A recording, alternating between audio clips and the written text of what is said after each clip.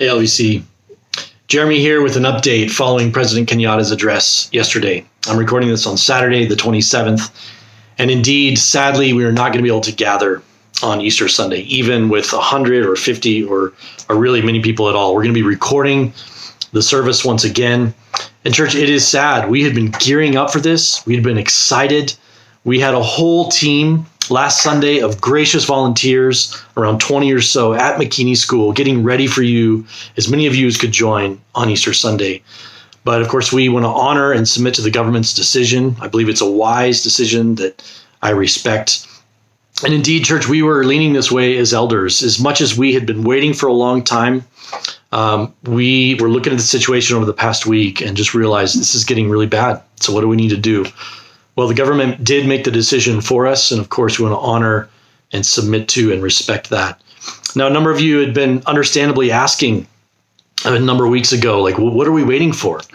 Well, it turns out this is actually basically what we were waiting for, this kind of another wave. And so the timing is really hard because, of course, we had been waiting for a while. I confess, I look back and wish, gosh, if we could have met a few times in February to at least regather and be together. At the very least, we did not want to contribute to something like another wave like this that has gotten so bad. So church, we are concerned about what's going on. And like you and other believers around the city, we are praying for the current situation. And so with the government's directive, even the challenge for pastors to encourage and exhort our congregations, church, we got to do what we can to double down right now during this lockdown. So look, the 3 W's of wearing your mask, watching your distance, washing your hands. We got to be doing these things. Number one, you go around and you see people who are not wearing their mask at all, as if life is just normal. Look, wearing the mask is so annoying. My nose has never itched like it has in the last 30 days for whatever weird reason. So it's annoying to wear a mask, but look, it's not that hard. We can wear our mask. Very few people have a condition where it's hard for them to wear it completely. But for the rest of us, as annoying as it is, let's just wear our mask. Number two, watch your distance. A number of you have to be out there for your livelihood, and it's harder to watch your distance. But as best we can, we've got to follow that protocol as well. I go around to different malls, or I'm out and about, and I see people who are clearly from different households going up and hugging each other. And I look at it and I say, I get it. And I'm also jealous because I want to be doing that, but we can't. We can't be doing that kind of thing. We got to show love in other ways, including by wearing the mask and watching our distance. And then number three, of course, washing our hands. There's sanitizer everywhere. Let's just be as cautious and as careful as we can. We can still go out and try to do things in life, like meeting with someone in a garden. But let's just do our best, church, in the midst of trying to do life, to do these 3 W's and love our neighbors in that way. So what does this mean for the long term? Well, it's hard to say exactly. And of course, the government will direct us on when churches can regather. Now, as we look over these next couple of years, this is just me speaking here on my own.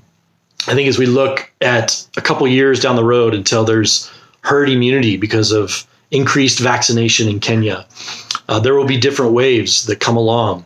And it will be hard to say that we can't ever not meet and regather as a church. And so I think as an eldership, we're going to be looking at that to see, because we think we can do it safely. And when we do so, church, we're going to be quite strict because we do not want to contribute to yet another wave in the future. But when this goes down, whether it's May or June or whenever, we're going to talk about doing what we can to try and regather. And when it comes to vaccines, let me just say briefly, and we're going to have more on this in the upcoming weeks. But as you see news about the vaccine, let me encourage you, if you're 58 and above, if you meet any of those categories, to do go out and get a vaccine. The more people who get vaccinated in Kenya, the better. I know there's a lot of misinformation going around. And church, as followers of Jesus, who are called to love God with our minds, let us not give in to any of these conspiracy theories and misinformation. Please don't resort to shallow internet research where you could find 1 or 10 or 100 articles. Let's rely on the best science and data that we can. If you've got questions, reach out and ask us. We have internal experts who can advise on what it's really saying. Nothing is perfect. We want to do what we can to help flatten the curve and to love our neighbors. So, church, we love you. Look, sorrow may last for the night, but joy comes in the morning. This is a really hard time. But as we enter into Holy Week, let's think about how our Lord suffered on our behalf, but resurrection was coming. Okay, Friday will not be the last word. Sunday is coming, and we're going to rejoice whether we're together or not, because we have this hope in the resurrection of Jesus. Love you, church. Good morning, LVC. My name is Lilly Bekele-Piper, and happy Palm Sunday to you. This is not really a palm leaf, but it'll have to do. It's my great privilege to be with you this morning and to give the word. I'm one of the members here at Lavington Vineyard Church, and we come to you this morning at the end of another long week with the news of a new lockdown here in Kenya and rising COVID cases, situations kind of all over the world that have our hearts just, troubled. There's hate crimes and gun violence in the United States, a war in Ethiopia, a tragic train crash in Egypt. There is restlessness and unsettlement. There's job loss, and many of us have loved ones who are in the hospital right now. Many of us have been at bedsides and gravesides in recent weeks. And so before I start today's sermon, I just want to take a moment and have a moment of prayer. So whoever you're with today, or if you're just alone, would you just join me in a moment of prayer this morning? Father, this Palm Sunday, we remember that you came into the city and you were greeted with shouts of Hosanna, Hosanna, Hosanna. And just in a few days later, God, those shouts would turn to something much darker. And God, we feel like we are just at that moment, Lord. We're in a Good Friday moment where we don't yet have the tangible sense of maybe something good coming out of our circumstances, God. But Lord, we know that you are good. And not only are you good, but you're a good Father. You're a good friend. You're a good and faithful Savior. So God, we do just come to you today with our loved ones in our hands, and we present them before you and say, God, touch them, heal them, keep them, Lord. We come to you with our countries that we call home, or a second home, or an adopted home, Lord. We bring those countries before you, and we say, God, have mercy. Come and deliver and comfort and protect, God. Lord, we come to you with our questions and our uncertainties, our worries about what's ahead, God. We have lived an entire year in this pandemic, in different phases of lockdown, and here in Kenya, Lord, we enter another lockdown. And so, Lord, we just say, have mercy, Lord, for those who are worried about jobs, schooling, opportunities for their businesses, their families, their kids, Lord. Lord, give us hope, or help us to see the hope that you are, Lord Jesus. I'm reminded of a song that I listened to this week, Lord, that said, hope is a person, and that is you, Jesus. You are our hope. So God, this Palm Sunday, the beginning of the resurrection season, God, remind us who we are, that we are yours. We are the children of a good Father. We are the children of a good shepherd, Lord. And we put before you our loved ones, our questions, our hopes, our homes, Lord. And we know that we can trust you, Lord Jesus. We know that we can trust you. So, Father, we thank you for your love, and we surrender this morning to you. In the name of your precious Son, Jesus, we pray. Amen. Thank you for joining me with prayer, and thank you for being with us this morning, this Palm Sunday morning, the week before Easter. And in fact, this year, Palm Sunday also coincides with Passover, the start of Passover, which started yesterday. And for the first time in a couple of years, the Passover will conclude on Resurrection Sunday. And so it's a real moment for us to look back and remember not just the hope of the empty tomb, but also that God has been in the business of liberation and resurrection for hundreds of years. And so we welcome all of you to this Sunday morning.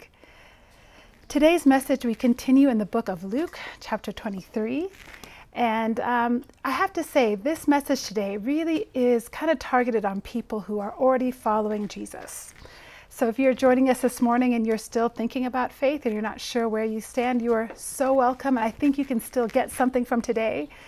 But if you're somebody who said, yeah, I think I'm following Jesus and that's a decision I've made, then I really want you to pay attention and lean into Luke's story that starts off right after last week's sermon from Dan about the trial of Jesus.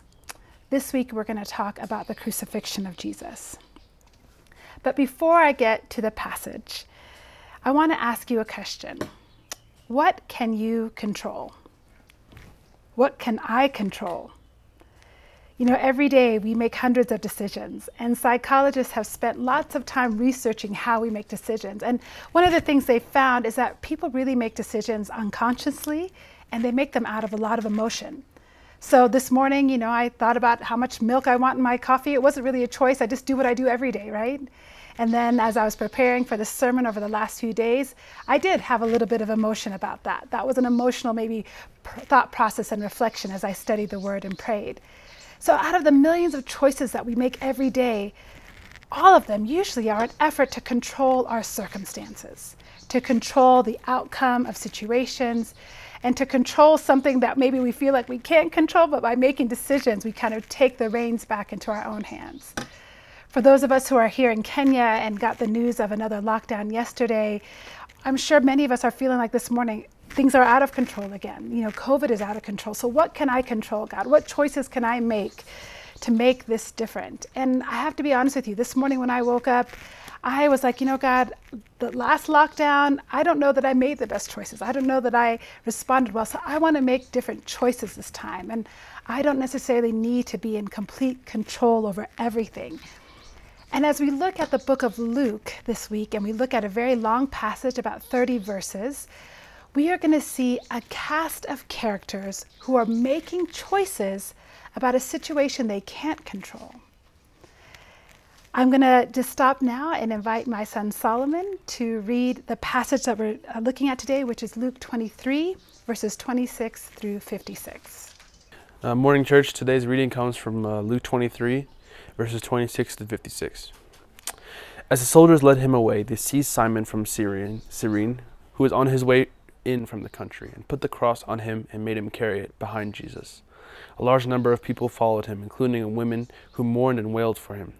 Jesus turned and said to them, "Daughters of Jerusalem, do not weep for me. Weep for yourselves and for your children. For the time will come when you will say, 'Blessed are the childless women, and the wombs that never bore and the breasts that never nursed.' Then they will say to the mountains, 'Fall on us,' and to the hills, 'Cover us.' For if the people do these things when the tree is green, what will happen when it is dry?" 2 other men, both criminals, were also led out with him to be executed. When they came to the place called the Skull, they crucified him there, and along with the criminals, one on the right, and the other on the left. Jesus said, "Father, forgive them, for they do not know what they are doing." And they divided up his clothes by casting lots. The people stood watching, and the rulers even sneered at him. They said, he saved others. Let him save himself if he is God's Messiah, the chosen one." The soldiers also came up and mocked him. They offered him wine vinegar and said, "If you are the king of the Jews, save yourself." There was a written notice about him, which read, "This is the king of the Jews." One of the criminals hung there hurled insults at him. "Aren't you the Messiah? Save yourself and us." But the other criminal rebuked him. Don't you fear God," he said, "since you are under the same sentence? We are punished justly, for we are getting what our deeds deserve. But this man has done nothing wrong." Then he said, "Jesus, remember me when you come into your kingdom." Jesus answered him, "Truly I tell you, today you will be with me in paradise." It was now about noon, and darkness came over the whole land until 3 in the afternoon, for the sun stopped shining, and the curtain of the temple was torn in two. Jesus called out with a loud voice, "Father, into your hands I commit my spirit." When he had said this, he breathed his last. The centurion, seeing what had happened, praised God and said, "Surely this was a righteous man." When all the people who had gathered to witness the sight saw what took place, they beat their breasts and went away.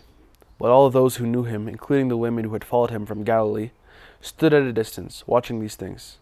Now there was a man named Joseph, a member of the council, a good and upright man, who had not consented to the decision and action. He came from the Judean town of Arithemia, and he himself was waiting for the kingdom of God. Going to Pilate, he asked for Jesus' body. Then he took it down, wrapped it in a linen cloth, and placed it in a tomb cut in rock, one in which no one had yet been laid. It was preparation day, and the Sabbath was about to begin. The women who had come with Jesus from Galilee followed Joseph and saw the tomb and how his body was laid in it. Then they went home and prepared spices and perfumes, but they rested on the Sabbath in obedience to the commandment. This is the word of the Lord. Thank you, Solomon.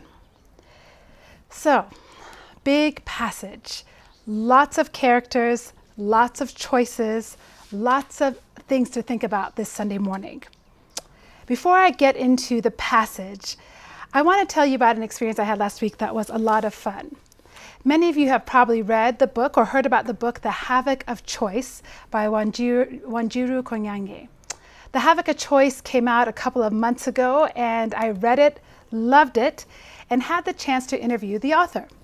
The Havoc of Choice is set in Kenya in 2007 and 2008 in the wake of post-election violence. It's a fictional story centered around the events of that December and January. I'm sure many of us remember it very, very well. We weren't living in Nairobi yet at the time, but I was here for actually a friend's wedding, and remember very well watching the news, the power going out, the announcements in the days after the election. And in The Havoc of Choice, Wanjiru has a cast of characters who all experience the election very differently. There is a mother figure, there's a father figure, there's a mzee, a grandfather figure. There are characters who are poor, there are characters who are wealthy, there are characters who are removed and a bit, back from the situation. There are characters in the diaspora who are physically removed from the action but connected emotionally and personally to what's happening in Kenya. And in The Havoc of Choice, I think one thing that Wanjiru does so beautifully well is she really does make the reader feel the havoc of those moments, the havoc of both the tension leading up to the event and the living with the aftermath, living with the violence, living with the disruption and the confusion and the just utter horror at the events that followed when hundreds and hundreds of people lost their lives and justice was misplaced. The story in The Havoc of Choice is not too dissimilar from what we see just now in the book of Luke. We have a cast of characters also reacting to many things that happened, or a cast of characters actually reacting to one thing that happened, the trial and then the crucifixion of an innocent man, Jesus. And they react very, very differently. And a lot of their reactions, a lot of their choices are in response to what they can think or what they think they can control.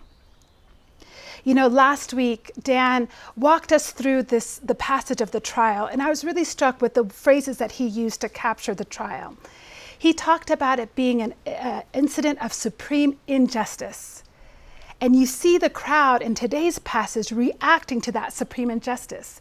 You heard Solomon read about the way that soldiers reacted and the crowd reacted, and two seemingly innocent bystanders, Simon and Joseph, reacted, how the women reacted to that supreme injustice. And the other phrase that Dan used was this idea of God's relentless love. And in this passage, we also see that. We start to see people responding and even changing their choices because what they start to understand as Jesus is crucified and then dies by the end of this passage, that act could only be motivated by deep and relentless love. Amen, kids? Amen. We don't have an audience today because of COVID, but I am so delighted that my family is around me today. And let's just look at the passage again. Let's kind of break it up into three parts and just see the choices that are being made in the middle of this havoc and how the crowd and the different characters respond. So in the first couple of verses, verses 26 through 34, we see the scene start to unfold. We see Simon, who is asked to carry the cross, and actually not even asked. The scripture says that he was seized and he was made to carry. So no choice at all in Simon's case. And the weight of crosses, the whole entire cross, was about 300 pounds. Imagine. And the beam that he would have carried, which was the crossbar, would have been at least 75 to 100 pounds. So a lot of weight placed on a man out of the crowd. He's one character that we'll look at. The other people that we start to see in this passage are the women who are weeping and wailing as they walk with Jesus. You see, the Roman soldiers and the Roman Empire at that time, crucifixions were a part of their judicial system. And the way that they often carried out these activities is that they would march the criminals a very long distance to the skull, the area that Jesus would be crucified, to Calvary. And they did this in order to raise the attention of people around so that people could see how the Roman Empire dealt with their enemies. So in this passage, Luke really hones in and gives us a sense of what's happening around Jesus as he's being marched, essentially the long way. There's no shortcut here. They intentionally take him a long route from the city out to the Outer Banks to where he will be crucified. And as he's walking, there are women walking with him who have been with him, it says, since Galilee, who are weeping and mourning. And during this time, he turns to them and he speaks to them and he says, don't cry for me. Don't weep for me. Weep for yourselves, essentially. Because imagine if they would crucify an innocent person. Imagine what this empire, what this kingdom, this earthly kingdom is capable of. So they're another set of characters in this havoc, in this circumstances surrounding Jesus' impending crucifixion. Who else do we see in this passage? We also see the introduction of true criminals that are also going to be crucified next to Jesus. Now, in other Gospels, in Matthew and Mark, we hear a little bit more from the criminals, from both of them. In this passage, we kind of hear a dialogue between the two of them that seems to indicate that one criminal is accusing Jesus along with the rest of the crowd, and the other criminal is actually responding and saying, hey, you know what? Who are you to say this about him? We're guilty, but he's not. He's innocent. And we see that second criminal asking Jesus to remember him, and Jesus responding, not only will I remember you, but you'll be with me today in paradise. But in Matthew and Mark, there's actually more to their conversation, and both of those Gospels record both criminals actually insulting Jesus, and then later on, the second criminal starting to change what he believes and what choices he's making. So, another set of people in the havoc, the two criminals. As we go on into the next passage, 35 through 46, we see a few more characters. We start to see the crowd kind of pulled out in different segments. Luke starts, when in Dan's passage earlier in 23, Luke writes the crowd as more of a singular unit and pulling out the Sanhedrins, who were the ruling class of the Jewish society, and then the regular part of the crowd, and then of course the Romans. But in this passage, he seems to take that Jewish crowd and kind of disaggregate them even more. So at the beginning of 35, we see that there are people watching and rulers are sneering at him. Later on in that same 35, 36, we see soldiers coming up and mocking him. So now in this larger crowd, we see people who are sneering at him. We see soldiers who are mocking him. And we even see them offer him vinegar. Of course, that vinegar is to symbolize their total rejection of him as king. They've mocked him and called him the King of the Jews. And we know if that he was truly being honored, he would have been offered the finest of wines. And in a pure, just utter insult to Jesus, they offer him vinegar instead. Going on in this passage, we see his crucifixion and his death come to pass. And it says in verse 43, after Jesus answers the criminal, actually in verse 44, it says, "It was now about noon. The darkness came over the whole land until 3 p.m. The sun stopped shining and the curtain of the temple was torn in two. Jesus called out in a loud voice, 'Father, into your hands I commit my spirit.' And when he had done this, he had breathed his last." The pinnacle of this situation of Jesus' life comes in this moment, where he completely succumbs to the Father's choice and surrenders his spirit and dies. And this Palm Sunday, as we start to reflect on the week ahead, which we all call Holy Week, or those of us who are churchy people call Holy Week, it's really poignant to remember and reflect and try and envision ourselves back on this day, on this Passover day many years ago. The Jews would have been traveling to their home cities to celebrate and observe the Passover with their families. We know that Jesus had just observed the Last Supper with his disciples.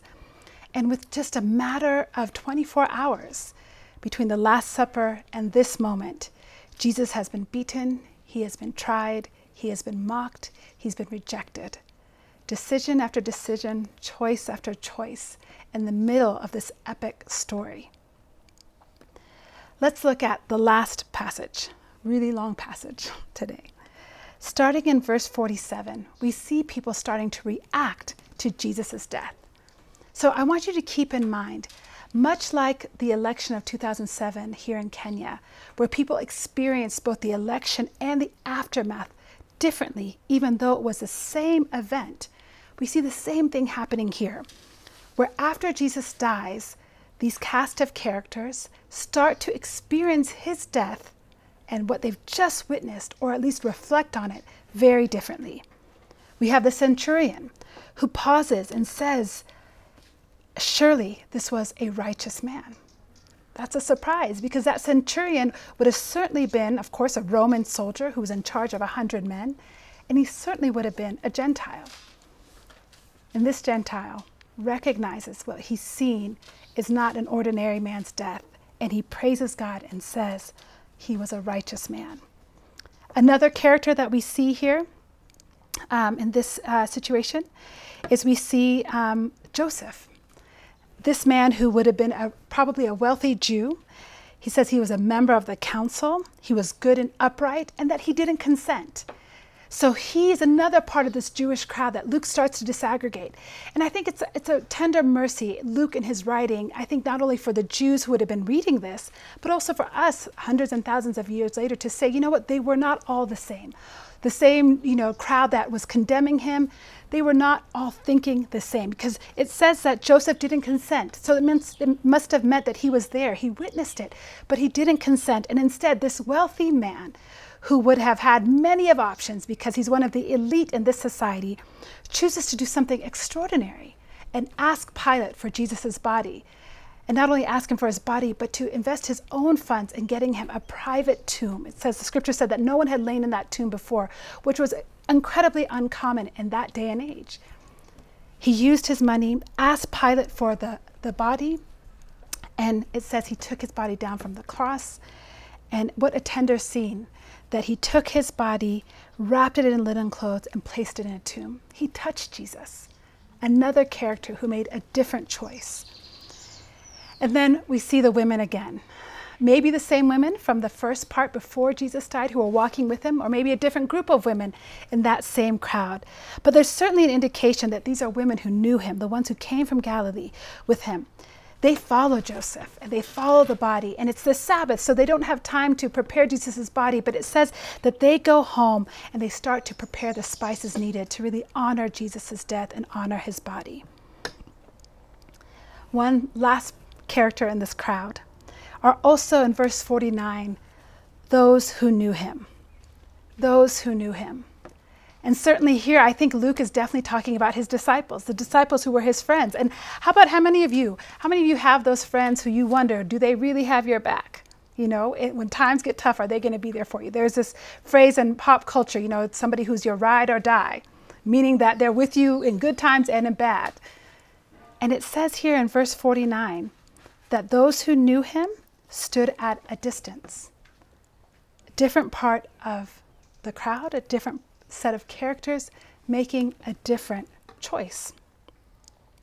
So I've listed out a bunch of characters for you today, and we're going to kind of dig into a couple of them as we get to the latter half of my sermon this morning. So let's quickly review these cast of characters, and then we're going to hone in on a few of them and see what we can learn about the choices we make in response to the circumstances that we're in. So we have the soldiers who led Jesus away, Simon of Cyrene, who carried his cross. And by the way, Cyrene was probably the capital of North Africa, a province in North Africa that would have been a Jewish province. So shout out to the continent in this list. We have the crowd who followed him, the women who mourned and wailed, the criminal who hurled insults, the criminal who asked to be remembered, the people who stood watching, saying, "Let him save himself," the rulers who sneered at him, the soldiers who mocked him, the centurion who praised God, the people who witnessed the sight, beat their breasts and went away, those who knew him and stood at a distance, and finally Joseph, who asked for Jesus' body. And I just think, in my own mind, I love that the one who asked for Jesus' body is the same name as Jesus' father, Joseph. I have no idea if that has any biblical relevance, but I just thought it was a beautiful, just kind of, I don't know, moment in the gospel to see the name of his father reemerge at Jesus' death. So, a cast of characters in the middle of all of this havoc. So, I've mentioned many of them, but I want to come back to my question. What can we control? And I want us to look at how these characters respond to a circumstance that some of them maybe contributed to, but certainly could not control. And let's see how they respond and what can we take away from what they did and the choices that they made. So we've got one event and we've got 6 choices that I want us to look at. One event, Jesus' the end of his trial, his crucifixion, his death, and then 6 choices, 6 characters that we're going to look at. So the first one I want to look at is the criminal. And as I mentioned to you, in Matthew and Mark, it looks to be that there is evidence that both criminals were mocking Jesus. In fact, Matthew 17:48 says, or 27:48 says, "In the same way, the rebels who were crucified with him also heaped insults on him." So both of them, you can hear that plural form. The rebels heaped insults on him. But then in verse 42, we see him make a choice. Instead of going along with his comrade, who's on the other side of Jesus being crucified in himself, and imagine he's in excruciating pain as well when he has this dialogue with Jesus. Instead of going along with the insults, he makes a different choice. And he says to Jesus, "Remember me when you come into your kingdom." The criminal makes a different choice.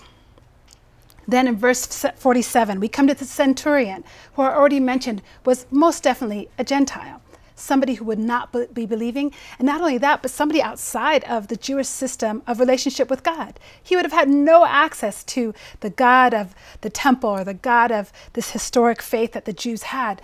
He would have had no access really to Jesus even. And yet, he makes a choice too. In verse 47, it says, the centurion, seeing what had happened, seeing the death of Jesus, praised God and said, "Surely this was a righteous man." Imagine in witnessing the brutal beating of Jesus, his being mocked, and certainly the pain he would have been in. The centurion's response to that, the centurion's response to Jesus' prayer on the cross, his interaction with the criminal, his interaction with the crowd and the women, the centurion's response is so beautiful. He praised God.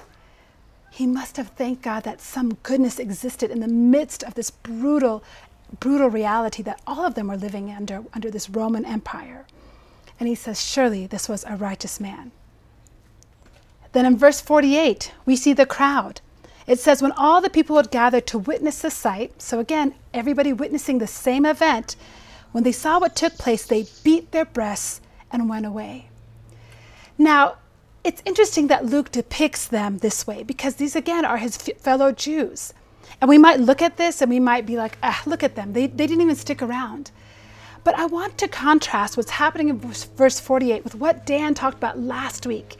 If you listen to Dan's sermon, he talked about how that crowd was insisting on Jesus's body. They were insisting that he be crucified. They were going mad. Dan also talked about, if you remember, the transfer between Moi and Kibaki. So a lot of Kenyan politics, I guess, these last 2 weeks. That same crowd that was insisting on his crucifixion now is beating their breast. And that symbol of beating their breast might sound a bit odd to us, but in that day and age, that symbolized sorrow. It symbolized repentance. It symbolized a changing of mind that you are now beating your breast out of a sense of, woe is me, what have I done? How powerful a choice is that? That in the reflection and witness to this event, just in 24 hours, this crowd has gone from insisting on crucifixion to mourning. So we have the criminal, the centurion, and the crowd, all witnessing the same event and all making slightly different choices and different responses. Let's look at 3 more characters. We're going to next look at the friends, the rich man, and the women. So verse 49, it says that all who knew him, including the women who had followed him from Galilee, stood at a distance watching these things. Again, witnessing the same thing. I'm trying to kind of do a journalistic study of Luke today and point us all back that Luke is saying they all saw the same thing. They're all eyewitnesses of the same thing. And yet his friends here, they seem to stand at a distance. Isn't that interesting? Isn't that us often when things happen and we're just not sure how to take it in? Instead of running towards God, we kind of put some distance there out of maybe a need for self-preservation.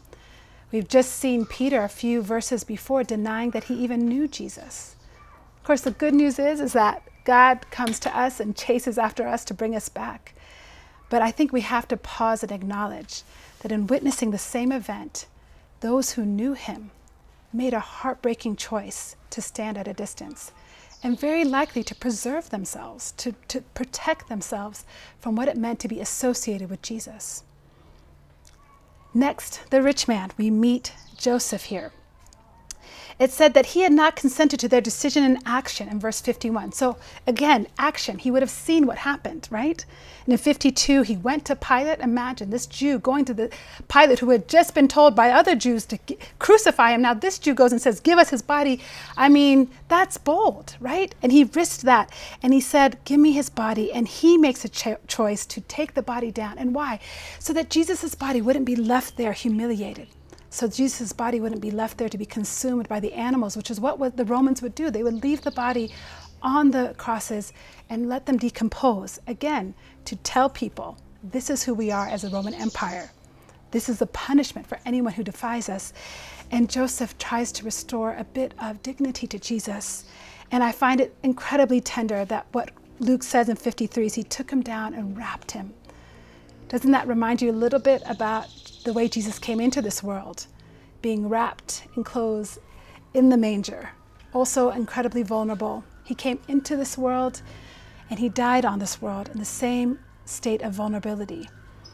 And Joseph makes a decision to risk his reputation, to risk his money, and to give in response to the sacrifice he saw Jesus making. He decides to give what he has to give Jesus a dignified burial.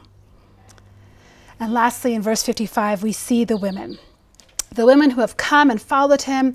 And it says in verse 56, they went home and prepared spices and perfumes.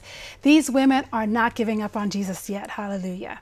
They have been with him. They have mourned and they have cried. They have witnessed his death. And they're like, you know what? He's dead, but we're going to go back. It's the Sabbath. We have to get home. But tomorrow morning, we're going to be ready to go. So we're going to go home tonight and we're going to choose to be prepared for tomorrow so we can go and anoint his body and prepare his body. Another choice being made. So, my friends, the havoc of choice is real in our lives. We are all witnessing some hard days. It's just the reality. And goodness gracious, I know as a teaching team, we feel like we're kind of on repeat at times. Every week it's kind of like, sorry, guys, things are hard. Life is hard, but it's just the reality. And we all have choices we can make in response to that.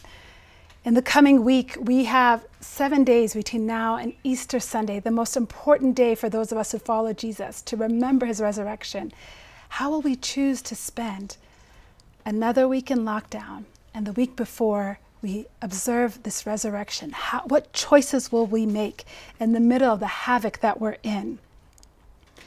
I think we have something that we can learn from these cast of characters. So let me tell you what I learned as I read about these characters. First of all, we can repent. If things are hard in our hearts and we've just chosen to walk away from God in the middle of these circumstances, it's really beautiful that Luke includes the picture of the criminal on his deathbed, moments away from death, saying, remember me, and God, just like that, extending grace to him and saying, I'll not only remember you today, but you'll be with me in paradise. Amen. that God offers us grace. And can I just say to you, I think God is offering a lot of us, not just the grace of salvation. A lot of us are saved, we're following Jesus, but the grace to kind of forgive ourselves, the grace to walk out of, choices that we've made and patterns and habits that we are not proud of. And if you're feeling shame this morning, can I just offer you an early Easter special? That shame is not going to serve you well. God's grace, on the other hand, can turn it around.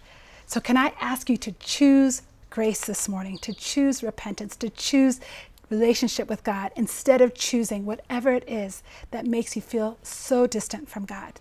Would you do that today? Secondly, we learn from the centurion that we can thank God, we can give praise, even in the middle of a mysterious situation. The centurion, who knows where his faith went from here? Surely he didn't understand everything that he was seeing, but he just knew he could thank God. So maybe if you're listening and you're watching today, and again, you're not really sure about this faith thing, can I encourage you to maybe be like this character in the middle of this havoc who just said, I'm just going to praise God. That seems like the right response today. Even in the mystery of circumstances, even in the mystery of faith. Maybe you're also a believer, but you just haven't worked out some of the things, right? You're not sure what you think about this passage or this theology or that theology. You like Jesus, you're not sure. Can I just encourage you to make a choice to engage with God, to just witness God's goodness, even in the middle of uncertainty and in the mystery of faith? Third, the people in the crowd, the ones who beat their breasts. Man, I love this passage because just in the book before, we've seen them, again, insisting on Jesus being crucified. And here they make a different choice. They choose to pivot. They choose to pivot. I think the story of Easter, for those of us who follow Jesus, is the story of the Jews who, on one hand, asked to be crucified, on the other hand, beat their breasts out of sorrow and woe, and they pivot and they turn away from what they were just doing. Maybe they haven't arrived all the way yet into fully following Jesus, but they know where they were going wasn't good. And for some of us, we need to let go of like the rage that we're feeling and pivot towards to sorrow and tears. Some of us need to let go of the anger that the last year has brought into our hearts. We're angry about lost jobs. We're angry at the government. We're angry at the choices people are making. We're just full of anger. And that's what I see in the Jews. They've let the anger go here, and instead they're holding on to sorrow. Sometimes tears are God's pathway to a new conversation with him. It's a different choice to beat your breast, to be heartbroken. But maybe those tears, maybe that sorrow would bring a release and a tenderness of heart that allows you to understand who God can be to you, that he can be father and friend. So some of us, I think, need to make a choice to move away, to pivot from rage to sorrow. A little bit of a different Palm Sunday service, right? All right, 3 more characters, and I'm going to go through them quickly. The friends. I think the friends are a lot of us today, too. They stood at a distance. There are a lot of us here who are like, we need more evidence. We're not sure that God is good. We're not sure that God is going to show up. So until God does A, B, and C, we're not going to do it. Or maybe we're the type who are like, okay, tomorrow, if the weather is rainy, that I know God is saying don't go. Or we're looking for God to show us a sign. We need more evidence. And because of that, we're standing at a distance, just seeing if God is going to show up. That's a decision you can make. It's a choice that his friends made. But I would encourage you to think and see, does that serve you well? Does that choice offer you more control by putting distance between you and God? The rich man, his response to witnessing this event was to give generously and to give his very best. What if those of us who are able in this new lockdown can choose to give again generously? Yes, we are all tired emotionally, spiritually, financially. We're all tired, absolutely. But what if we made a choice in response to hard circumstances to give anyways? That's the choice that this rich man made. And I think it's a choice that demonstrates his faith. The rooster is giving me an amen. So amen, rooster. Lastly, the women. I just love Luke. If you remember, I taught some months ago about another passage in Luke, and it was a surprise to me to hear that Luke mentions women more than any of the other Gospels. He includes women characters more than any of the other Gospels, so Luke is my man. Luke, in verse 55, mentions women again, and he says, they went home to prepare the spices and the perfumes. And for me, this was a choice to stay with Jesus And it reminds me of what Job said in Job 13:15. Though he slay me, yet will I hope in him. Isn't that what these women are doing? They're just like, Jesus, I'm holding on to you. I do not care. I don't have any other choice. I don't have anywhere else to go. You have the words of life. And though you slay me, I'm staying with you. These women make a choice in the middle of the havoc of seeing the one that they have followed since Galilee, the one that they have risked themselves to touch and to serve and to offer water to and to pour oil on. That man, the one they've risked everything for, they've just seen him die. They're not at resurrection yet. They're not at Sunday morning yet. They're at Friday night. They're at Friday night. And the choice they make is to stay near to God, to stay with their choice to follow him, to stay with their choice to love this mysterious Jesus. So my friends, I've talked a lot about the choices that these cast of characters make. And I want to encourage you to find yourself in that cast of characters this week. Take a moment, reread these passages. Are you the centurion? Are you the women? Are you the ones who knew him? Are you the criminal? Who are you in this story? But more than anything else, I want to remind you that God chose us. The reason this story matters, the reason their choices matters, is because the choice Jesus made to obey his Father even unto death. His choice this Passover, this Good Friday, this Palm Sunday, this Easter morning, every single day, his choice is for us.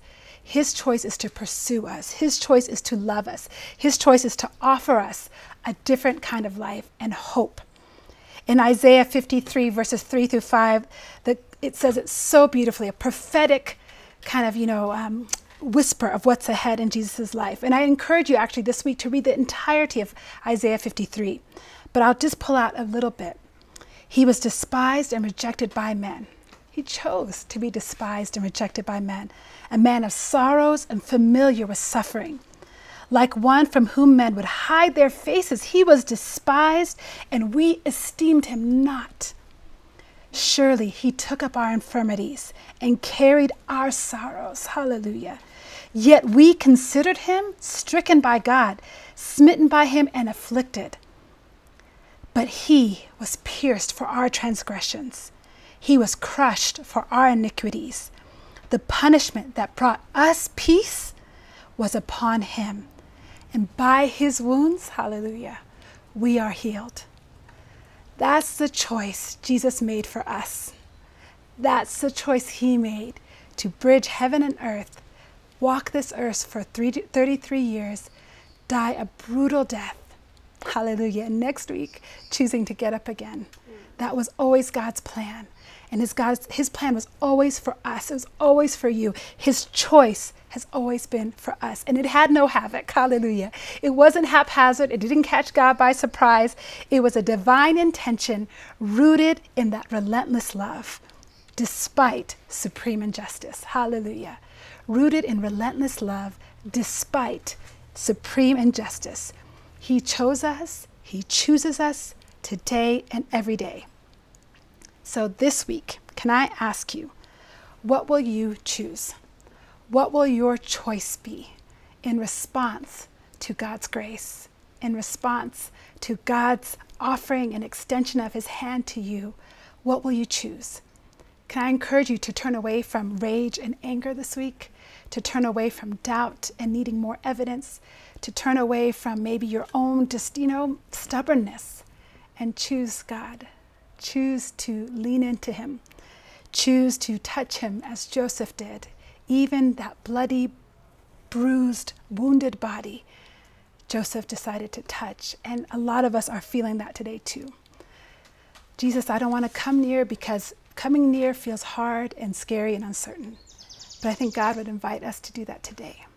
So on this Palm Sunday, find your character, make your choice.